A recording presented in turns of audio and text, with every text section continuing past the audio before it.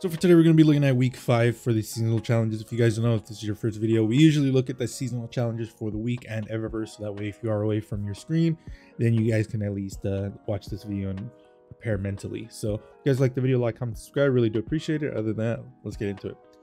So More Than a Weapon 5, complete week 5 of More Than a Weapon, defeat Hive and take in combatants anywhere in the system. Not too hard. More Than a Weapon 5 is usually just like either a seasonal activity or they probably give us another mission, which is usually very much appreciated. And then the combatants at Hive and Taken is in so many planets that you can just go there and just kill 250. Heist Battlegrounds, in the Heist Battlegrounds playlist, complete heists and defeat champions. As you can see, I've done a lot of heists. I've actually enjoyed heists this season. It's super cool, and the champions one is the only annoying part for this. Umbral focusing, focus season of the Seraph weapon or armor engrams at the exo frame in the helm. Engrams focus 5. This is annoying considering I'm getting red bars very slowly, but I mean, tough titties, what am I going to do about it? Quick heist, complete a heist battleground in under 12 minutes. This one I got just casually playing it. I have played more than 25 heist battlegrounds, so I don't know what to tell you. This one you just have to be fast. Acquire Vex or Velis X, which is the new seasonal rifle. Not hard to get. I mean, I literally just got this not too long ago, so whichever playlist you enjoy, Gambit, Crucible, Vanguard, just get it through those. Iron Shapes Iron, complete Iron Banner matches, earn bonus progress for wins. I am literally gonna do this right after this video is done because, well, I'm gonna do week 5 first so I can have that video up as well. But after that and the week is done, I'm going to be doing this because this is all I'm going to be doing for the foreseeable future because I want the armor really badly. Fallen, defeat Fallen and Hive bosses and strikes or Vanguard playlist. This is the one I usually hate to do because I don't usually play Vanguard playlists, so we're pretty much done with all this. I'll explain to you how I do my bounties because it's a little weird.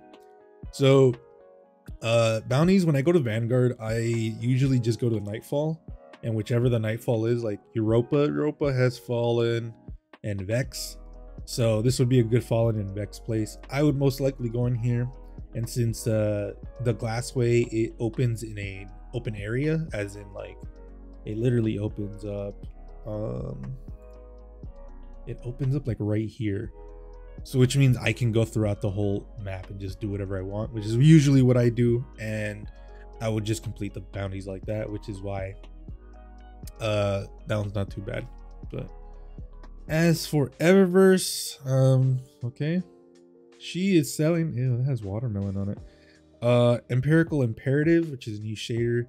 My only not concern, my gripe is the fact that this color right here is just not anywhere in here. Like, these colors look so cool, and then when I saw it, I was like, oh, okay, so we're lying out here, we're lying in these streets. Okay, cool, because this gray color is not enticing at all. If it was like this blue color, I would have been like, yo, this is looking good.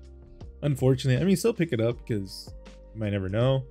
I'm not gonna say that name, it's a stupid looking shell. Spill the Tea, which is, oh my god. For the stuff at the bottom, we have Thumbs Down Projection, we have Felsic Pyroclasm for the Prometheus lens. This looks cool. It definitely looks fucking cool. We have Gilded Memento for the Hunters. We have some other ones for the Titan and Warlock, which I'll show up right here.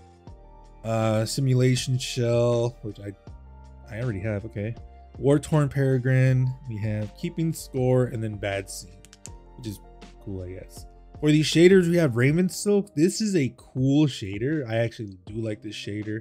It gives armor a very almost like a worn out, like very fucked up look. You guys can see a little bit of here. It's super cool. I definitely do suggest picking up this shader.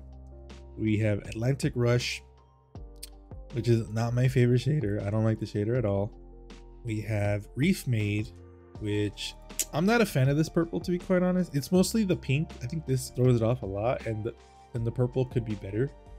And then Metropolitan Acoustics, if you want to go for a Buzz Lightyear look for your Titan, this is the shader you want. So that's pretty much it. Let me know what you guys think in the comments below. This is going to be a short video because obviously that's pretty much all we went through. I feel like I'm going to regret not getting all of the things I wanted from the Christmas event, but at the same time, I made a lot of cookies, so I guess it's fine. Next week, I think, is the first week that we get some of the armor. I think it's the arms, if I remember correctly. So the armor is going to be being sold next week. I will be picking up the Omnioculus mask because it does take off the hood and it actually looks super cool. So I might actually be picking up this helmet soon. And yeah, we're going to be doing Iron Banner, like I said. We're going to be doing a lot of Iron Banner because I want to pick up the armor so that way we can review it, and then I'll do some example sets as well, like I usually did. If you guys don't know, I made that for the seasonal armor, the what's it called, the Hardened Basilisk set. I'll have all of them right here, and the review for the armor as well if you guys want to check that out. But yeah, let me know what you guys think. Be safe, and I'll see you guys later.